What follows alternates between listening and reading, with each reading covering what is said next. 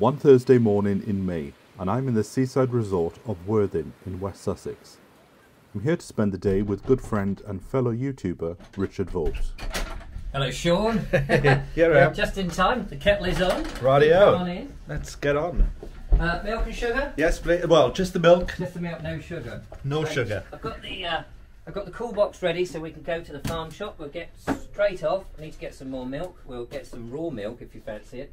But yes, just get the kettle. It's all just boiled, so we'll get that done and we'll shoot off. Richard has been on YouTube since 2008.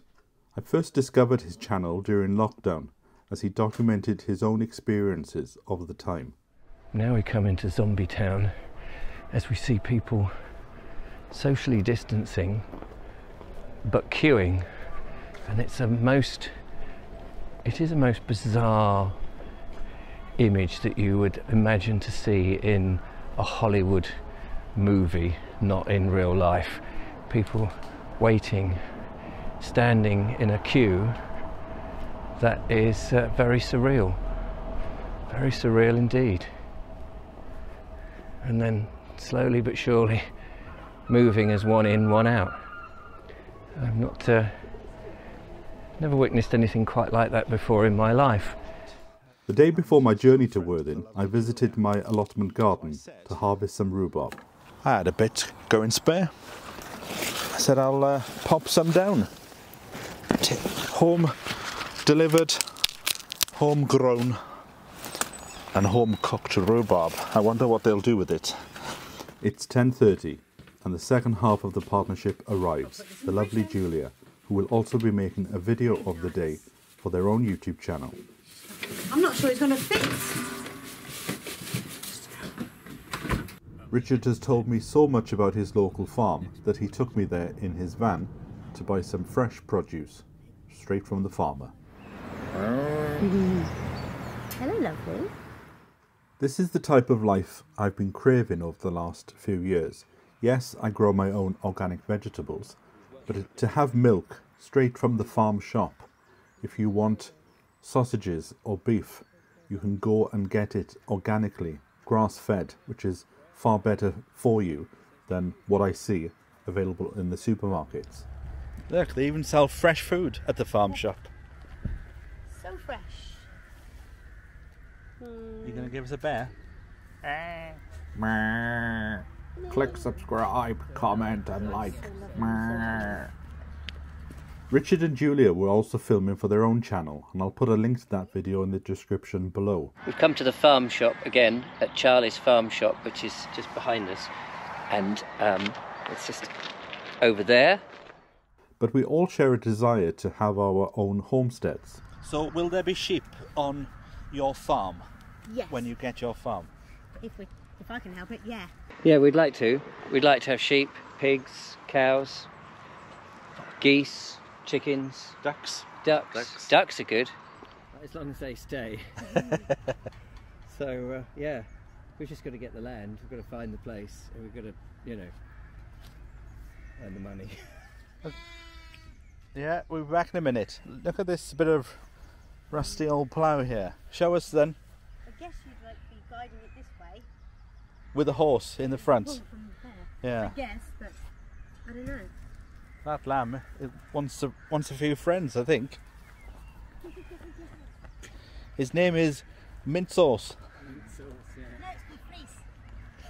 It's Fleecewood Mac. Yeah. Fleecewood Mac. Fleecewood Mac. Hello. We then went inside to Charlie's farm shop to do some shopping. Fresh eggs from the chickens this morning. Killed.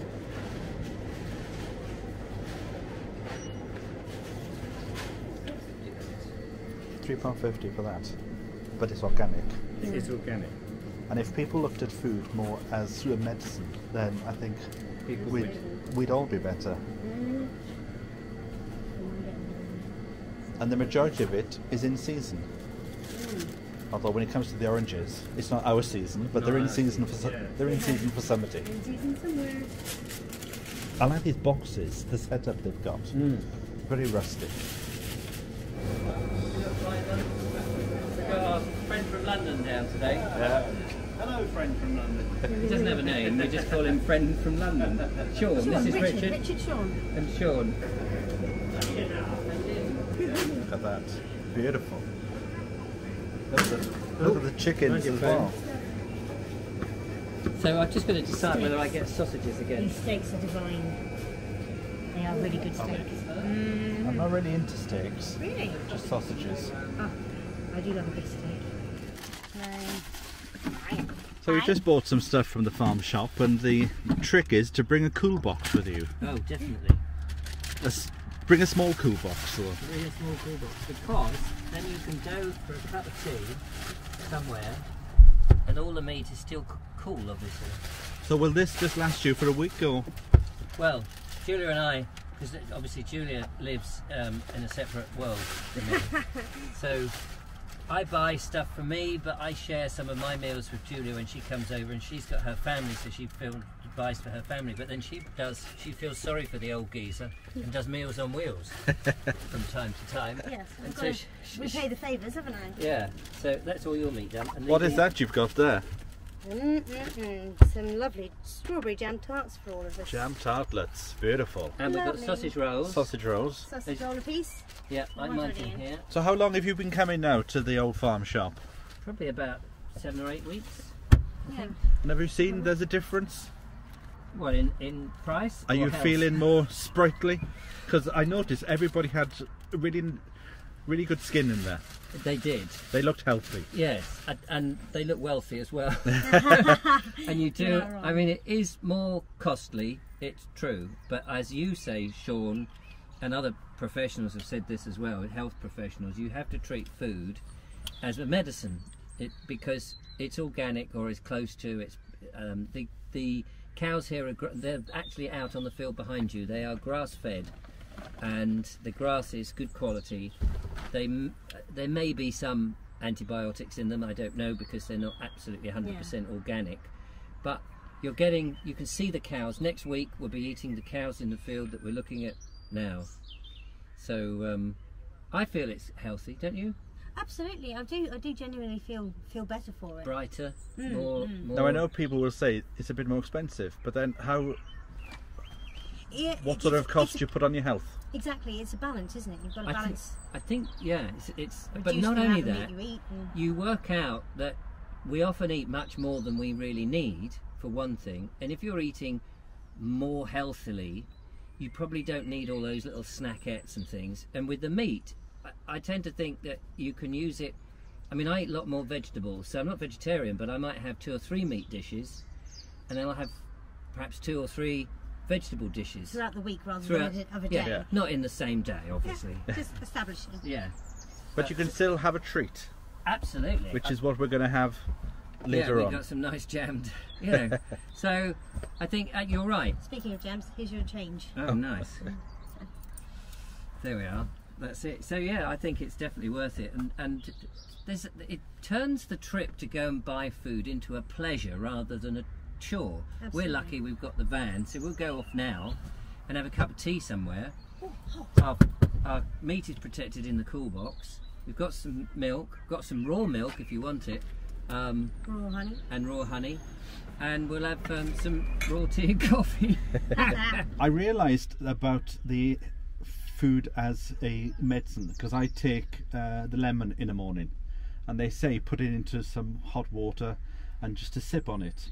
But I thought, let's just throw it down. So I just tend to squeeze one in the morning and just take the whole thing down. And yes, it's a bit disgusting, but after 2 seconds, it's gone. Yeah. So people do that with, like, I have an issue with trying to take pills.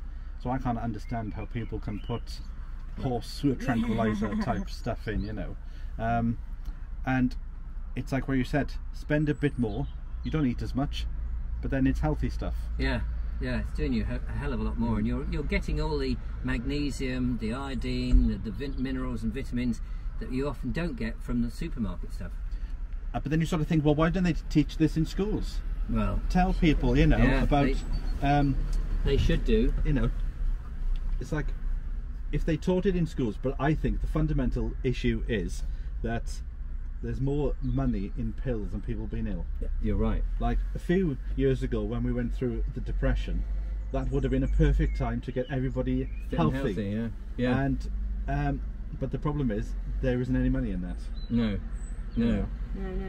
Because apparently I'm in the target group because I'm morbidly obese according to the scales, and I thought, right, this is a perfect Get some new opportunity. scales. Yeah. Well, I've actually stopped going on them now. Yeah. But a perfect opportunity to get fit. But there was no information out there. No. 'Cause No. No, it's not made But easy, is to it? be honest though, fitness, I think it's just go back to the basics. You know, I think there's loads of diets and all of that, but just eat healthily, eat in moderation, eat quality food, and go for a walk every day. You know, if you did that, I think most people would find that their health would blossom. And then you could sort of do more and more, of course. Did you say drink plenty of water with salt? Drink plenty of water with a bit of Celtic salt. salt. Now, what's the salt do? The salt takes the water into the cell It helps. Yeah, it helps. Yeah. So you Gets absorb the to water absorb. into each so cell. that it gets into the blood and goes around in all the places and that you need, because we're 80% water. But without enough salt, it doesn't get absorbed properly. So you can drink and drink and drink. It's just going straight through you. It's not actually Somebody exchanging put the a waters. comment on one of my videos years ago. She said she was a doctor, so I don't know whether she was. You've got to take it at face value. She said, when you wake up, drink some water because you need to replenish the water that you've lost during the Absolutely. night. It also kickstarts the digestive system, having a glass of water in the morning. So. And also, it's like, because I've done this in the past, you go through like a health kick, and if you fall off, that's fine. Just get back on it. Yeah. But what I find is, like, if I have a cake now today, in the past I would say I'll start again tomorrow. But now I'm saying I'll start again on the next meal. Yeah, I mean, Yeah.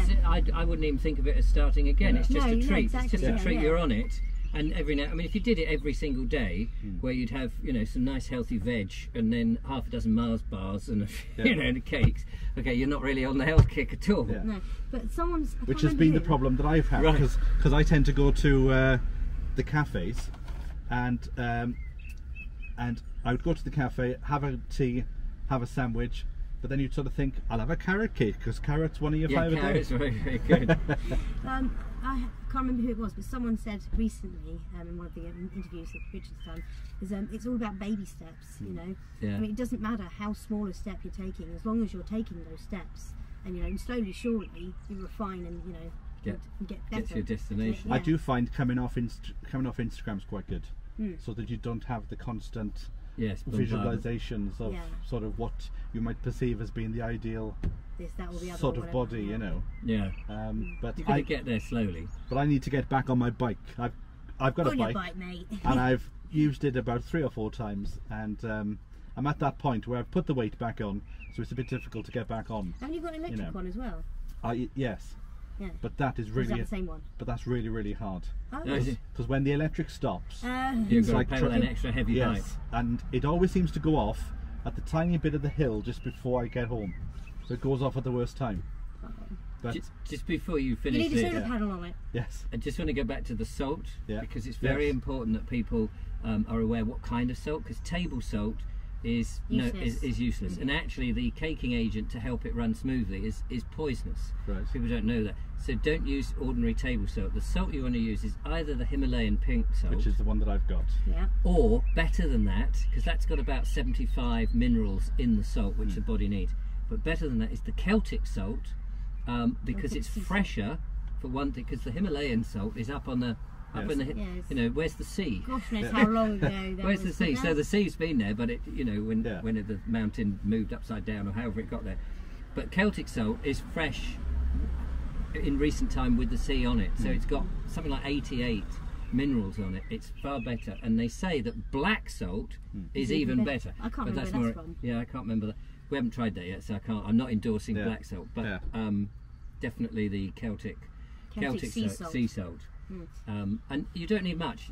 They say if you could have half a teaspoon of Celtic sea salt a day, spread over the day, so a pinch, put that in your mouth, Drink your then water. drink a glass of water. All right, so you don't dissolve it in the water. You can do, You you can, do but it it's- whichever way you like. It just changes the taste of the water. Yeah, doesn't if you do it at Softens the first water. and then swallow it all down, it gets into the cell, gets into the body, it gets the electrolytes going, so, and it reduces so many good things. And you're not supposed to say this, but that thing beginning with C that Yeah. you're not supposed to say is a cure, it helps prevent it. Right. I think we better go off and have cup of tea and treat Cup of ourselves tea, Definitely need a cup of tea to a after that. healthy, Yeah. We're going to find a nice location now in the sun. nice and healthy, organic Strawberry strawberry tarts. Yes, you like a good tart. After the farm shop, we went for a drive down some traditional English country roads when all of a sudden Richard got recognised by one of his viewers. No, we actually just thought we'd come in and have a cup of tea in the van. We've just been up to the farm shop at Bury, Charlie's, and we thought, let's have a cup of tea. Where's someone else? This is Sean from London. Hello. And we thought we'd take him to a nice rural place, and we're better, hello. And then all vans and everything turn up. Yeah. But yeah, so we're going to go down to the green somewhere and have a quick cuppa. Yeah, take care. All the best. Have a good day. It's all go here, isn't it? And they say that village life is quiet. Thank you. Did you know that guy? Or was he just a viewer? He's a viewer, yeah. No idea. We arrived in a beautiful village called Slindon, where we set up the van in order to have a cup of tea and to enjoy these stunning surroundings. So here we are. This is what you call the countryside. Once I throw my camera on the floor, just listen to that peace and quiet.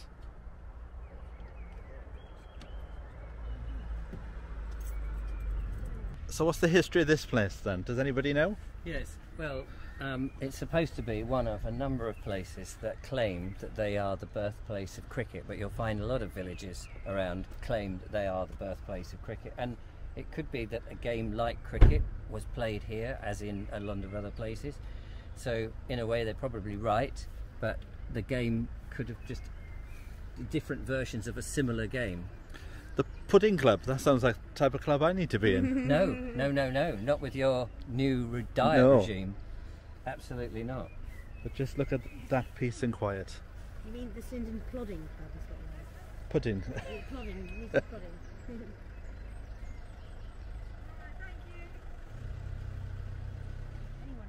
Any one of these buildings, that's to me that's how I'd love to live in a little, what would have in the old days been a humble building. Now it's probably worth a mint, with all the fields around.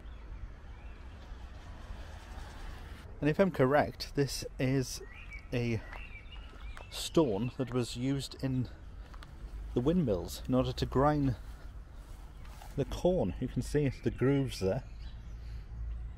And from what I understand, it makes a really fine flour.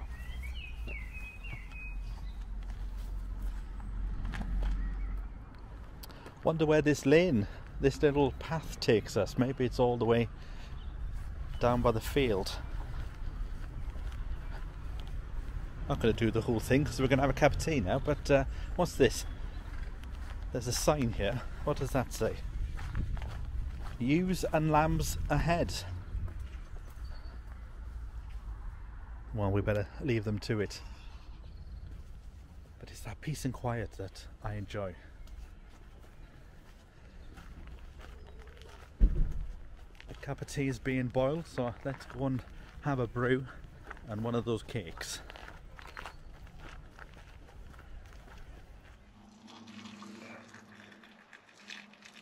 Cool, just enough. Look at that. Hey, I did well. Well judged. After a cup of tea and some jam tarts, we then headed back to Richard's in Worthing.